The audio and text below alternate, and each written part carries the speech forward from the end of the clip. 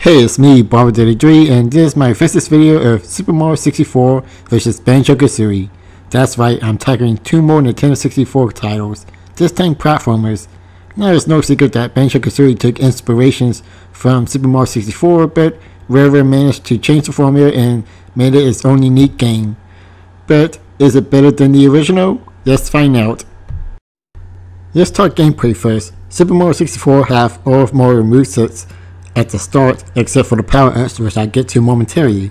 Mario has all sorts of jumps for attacks and getting to platforms, which I feel that it gives the player a lot of freedom to complete their objective the way they want to, either the straightforward way like Nintendo tend to, or you can get a little bit creative. Now Mario's main goal is to collect the power stars by completing certain missions. Now to be fair, even though you have to select a mission, you can do another objective and pretty much skip that mission altogether, but sometimes you're all locked into a mission. Like Womp's Fortress, for example, although you can still complete other objectives, you must destroy King Womp in order to get the other objective to make a building appear. Now most of Banjo-Kazooie's moveset are there from the start, but you have to talk to Bottles the Mole to get the rest of them, which I think it's a nice way to keep the game from being repetitive, but it's a kind of a bummer that you don't have all of them at the start like Super Mario 64 does. Not only the moveset helps you with platforming, but there are also abilities like shooting eggs, invincibility, and flying. Mario 64 also has some of these abilities like flying and invincibility thanks to the power cap, but you must unlock them by finding these secret areas and hitting the power switch. Banjo-Kazooie also has transformation that turns them into different animals and things, but they're only used for exploration mainly. Most of them doesn't even have an attack, with the exception of the alligator, and the other abilities even worth mentioning, which maybe except for the bee, which has unlimited flying. The levels in Super Mario 64 are short and more compact compared to the one in Banjo-Kazooie. There are still interesting places to explore, like finding hidden levels in Peach's castle, and having areas added to a level like the tower in Womp Fortress and that ship in that one area when you do a certain mission.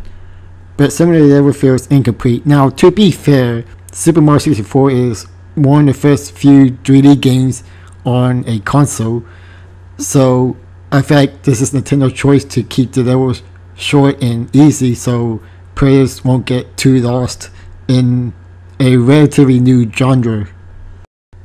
Like I said earlier ago, Banjo-Kazooie levels are bigger by comparisons.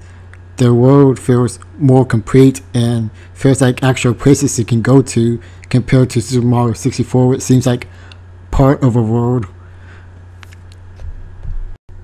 Crinker's Cavern is probably the best example of explaining how great the levels are in this game. There's also interesting places to explore, like underneath the water through all the pipes, inside a mechanical shark, and even up above the level.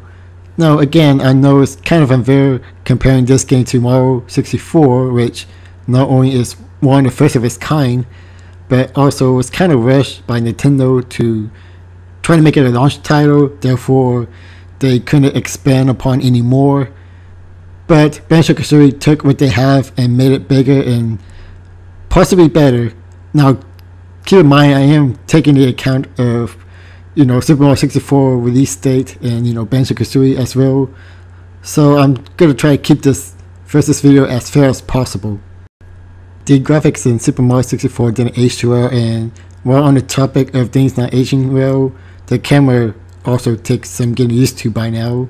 Now at the beginning, I could remember having lots of fun with Super Mario 64 and being pretty comfortable with the camera, but playing it nowadays, it takes some getting used to, but it still does its job well.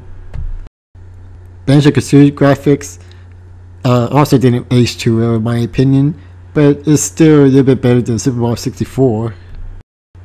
Super Mario 64 replay value is so much better than Banjo-Kazooie, and here's why. In Super Mario 64, there's 120 power stars compared to Banjo-Kazooie's 100 Ziggies. Now you need at least 70 power stars to get to the final boss, which means that you have 50 extra power stars to collect after the game, and getting all that gives you, well, a appearance by Yoshi, which gives you 100 lives, which may sound kind of pointless at the end, but taking into account that you can also replay missions, and it's an actual gift that you can actually get compared to Banjo-Kazooie, which I'll get to momentarily. I say Super Mario 64 at least reward you with something. Banjo-Kazooie, on the other hand, not only you need to collect jiggies, but also musical notes to reach the final boss. You need about 800, I believe. Now, to be fair, I don't find that annoying because the game is so fun that collecting stuff feels like it's part of the game rather than a chore compared to Donkey Kong 64, but I'll cover that later in another video, of course. But on paper, it does sound kind of annoying.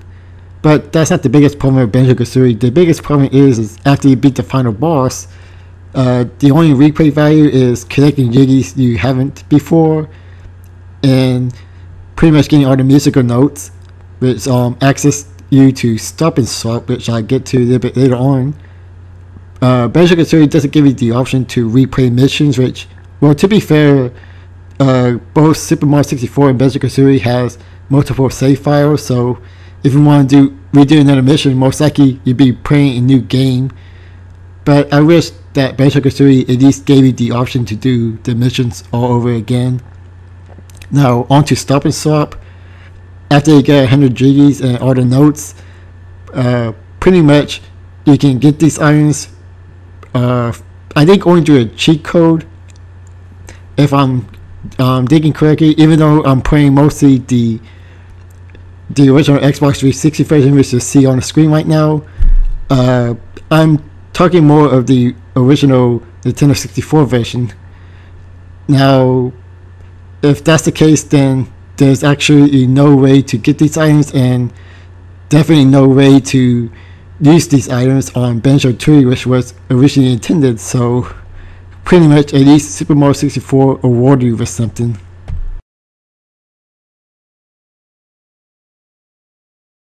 This may be my nostalgia talking, but I still think Banjo-Kazooie is a better game than Super Mario 64.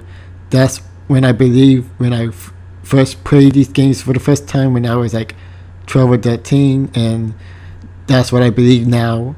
Now, to be fair, I think both games are great and you should give them both a try, but I think Banjo-Kazooie aged much better. Even though I'm showing off the 360 version, I played the original Nintendo 64 version and it still aged pretty well with better camera, better level design, and, well, let's say this, if it weren't for Super Mario 64 for help creating this formula, I don't think Rare would have, expanded to much greater heights. So I will say this, I would recommend playing Super Mario 64 first so you can appreciate where it all started, and then move on to Banjo-Kazooie, which pretty much made Super Mario 64 better. Still, in fact, I'm going to get, comments saying, disagreeing with me, and that's fine. You feel free to leave those comments below, but keep in mind, I do think that both games are great, and you should give them both a try, but I think Banjo-Kazooie is the winner. This is me, Bobby Daddy Dre, and I catch you guys later. See ya.